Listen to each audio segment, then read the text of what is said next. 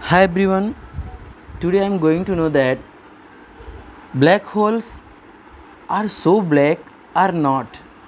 We will study from the book of Einstein's A Brief History of Time. We will know that black holes are so black or black holes are not so black. Okay. From the book of Einstein, from the book of Stephen Hawking. Before 1970, my research on general relativity had concentrated mainly on the question of whether or not there had been a Big Bang singularity. However, one evening in November that year, shortly after the birth of my daughter Lucy, I started to think about black holes as I was getting into bed. My disability makes this rather a slow process, so I had plenty of time at that date. There was so precise definition of which points in space-time lay inside a black hole and which lay outside. I had already discussed with Roger Penrose the idea of defining a black hole as the set of events from which it was not possible to escape to a large distance, which is now the generally accepted definition. It means that the boundary of the black hole, the event horizon, is formed paths in space-time of rays of light that just fail to go away from the black hole, hovering forever just on. It is a bit like running away from the police and just managing to keep one step ahead, but not being able to get clear away. Suddenly I realized that the paths of these light rays could never approach the one another. If they did, if they did, they must eventually run into one another. It would be like meeting someone else running away from the police in the opposite direction. You would both be caught, or in this case, fall into a black hole. But if these light rays were sloped up by the black holes, then they could not have been on the boundary of the black hole, so the paths of light rays in the event horizon had always to be moving parallel to or away from each other. Another way of seeing this is that the event horizon, the boundary of the black holes is like the edge of a swallow, like the edge of a shadow, the shadow of impending doom. If you look at the shadow cast by a source at a great distance, such as the sun, you will see that the rays of light in the edge are not approaching each other. If the rays of the light that form the event horizon, the boundary of the black holes, can never approach each other, the area of the event horizon might stay the same or increase with time, but it could never decrease, because that would mean that at least some of the rays of light in the boundary would have to be approaching each other. In fact, the area would increase whenever matter or radiation fell into the black hole. Or if two black holes collided and merged together to form a single black hole, the area of the event horizon of the final black holes would be greater than or equal to the sum of the area of event horizon of the original black hole. This non-decreasing property of the event horizon's area placed an important restrictions on the possible behavior of black holes, I was so excited with my discovery that I did not get much sleep. That night, the next day, I rang up Roger Penrose. He agreed with me. I think, in fact, that he had been aware of this property of the area.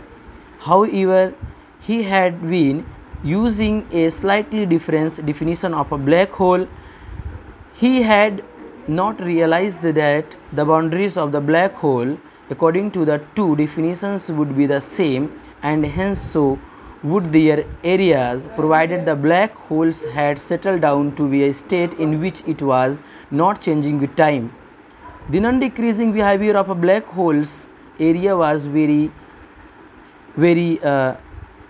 reminiscent of the behavior of a physical quantity called entropy, which measures the degree of disorder of a system. It is a matter of the common experience that disorder will tend to increase if things are left to themselves. One has only to stop making repair around the house to see that one can create order out of the disorder. Or example, one can paint the house, but that requires expenditure of effort or energy, and so decreases the amount of ordered energy available. A precise statement of this idea is known as the second law of thermodynamics. It states that the entropy of an isolated system of always increases, and that when two systems are joined together, the entropy of the combined system is greater than the sum of the entropies of the individual system. For example, consider a system of gas molecules in a box. The molecules can be thrown off as little billiard balls, continually colliding with each other and bouncing off the walls of the box. The higher the temperature of the gas, the faster the molecules move, and so the more frequently and harder they collide with the walls of the box, and the greater the outward pressure they exert on the walls. Suppose that initially the molecules are all confined to the left hand side of the box by a partition. If the partition is then removed, the molecules will tend to spread out and occupy both halves of the box. At some later time, they could by chance all be in the right half or back in the left half, but it is overwhelmingly more probable that there will be roughly equal numbers in the two halves. Such a state is less ordered or more disordered than the original state in which all the molecules were in one half. One therefore says that the entropy of gas has gone up. Similarly, suppose one starts with two boxes, one containing oxygen molecules and the other containing nitrogen molecules. If one joins the boxes together and removes the intervening wall, the oxygen and the nitrogen molecules will start to mix. At a later time, the most probable state would be a fairly uniform mixture of oxygen and nitrogen molecules throughout the two boxes. This state would be less ordered and hence have more entropy than the initial state of two separate boxes. The second law of thermodynamics has a rather different status than that of other laws of the science, such as Newton's law of gravity, for example, because it does not hold always just in the vast majority of cases.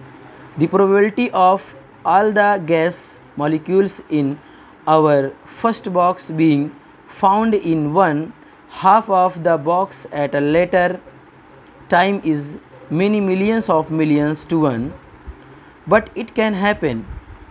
However, if one has a black hole around, there seems to be a rather easier way of violating the second law. Just throw some matter with a lot of entropy, such as a box of gas, down the black hole. The total entropy of matter outside the black hole would go down. One could of course still say that the total entropy, including the entropy inside the black hole, has not gone down. But since there is no way to look inside the black hole, we cannot see how much entropy the matter inside it has. I would be nice then if there was so feature of the black hole by which observers outside the black hole could tell its entropy, and which would increase whenever matter carrying entropy fell into the black hole. Following the discovery described above, that the area of the event horizon increased whenever matter fell into a black hole. Research student at Princeton named Jacob Bekenstein suggested that the area of the event horizon was a measure of the entropy of the black hole. As matter carrying entropy fell into a black hole, the area of its event horizon would go up, so that the sum of the entropy of matter outside black holes and area of the horizon would never go down. The suggestion seemed to prevent the second law of the thermodynamics from being violated in some situations. However, there was one fatal flaw. If a black hole has entropy, then it ought also to have a temperature. A body with a particular temperature must emit radiation at a certain rate. It is a matter of the common experience that if one heats up a poker in a fire, it glows red hot and emits radiations, but bodies at lower temperature emit radiations too. One just does not normally notice it because the amount is fairly small. This radiations is required in order to prevent violation of the second law. So black holes ought to emit radiations, but by their very definitions, black holes are objects that are not supposed to emit anything.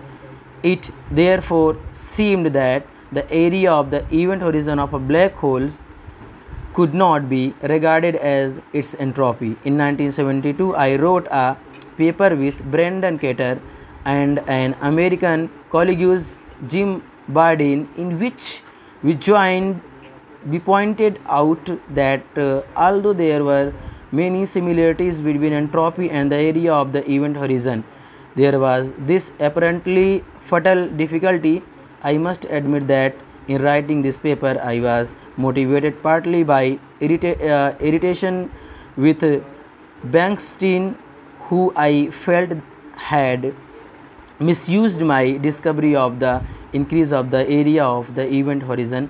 However, it turned out in the end that he was basically correct, thought in a manner he had certainly not expected. Thank you.